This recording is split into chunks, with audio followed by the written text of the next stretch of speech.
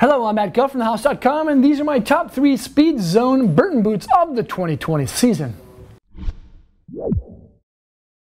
Speedzone. Speedzone is one of my favorite lacing systems within the snowboard industry. It has 2 different lace poles that separate both the upper and lower zones. Burton uses New England ropes that have a little give and a lifetime warranty. These are all boots from within the Speedzone lacing system category that really stand out for me for this season.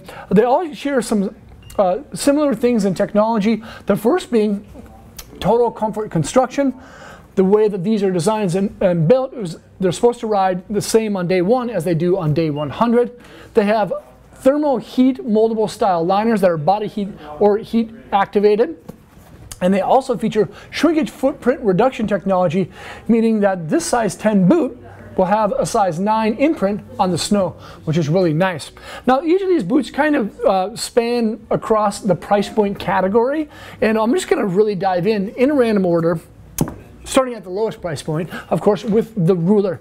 The Ruler sits within the top 3 category of multiple categories for me for the 2020 season. It's probably the most and best valued style boot across all categories there is from Burton. The Ruler, of course, has an Imprint 2 style heat moldable liner. Has a feel and flex rating of a 6, which is a little bit stiffer than average. B3 gel in the heel area. A Vibram outsole with EST optimization, which gives a lot of really good board feel. If you want a no-nonsense boot that's still really comfortable and reactive, the Ruler is a great choice with the Speedzone variety. It also comes in BOA and wide style options, which is hard to beat.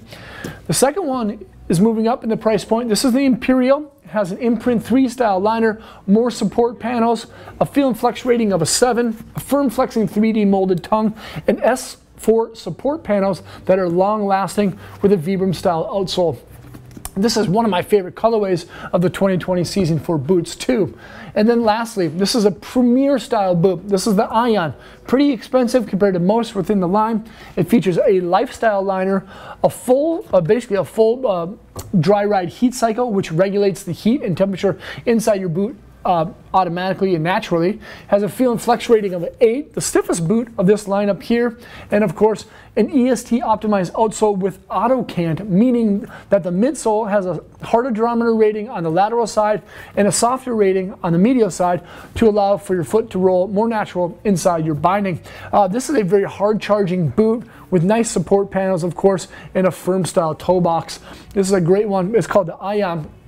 But overall, if you're looking for Speedzone lacing systems, you don't like BOA and you don't like traditional lace, you can really fine tune how tight you want the tension in both the upper and lower zones with ease of that Speedzone. Again, walking through these top 3 are the Ruler, the Imperial, and of course the Ion. Great boots that you can see at thehouse.com by selecting the link below in the description.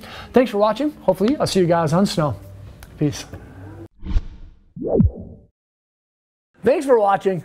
Leave a comment or a question below, subscribe to the channel there, and check out our other channel for vlogs, how-tos, and other fun stuff over there. Peace.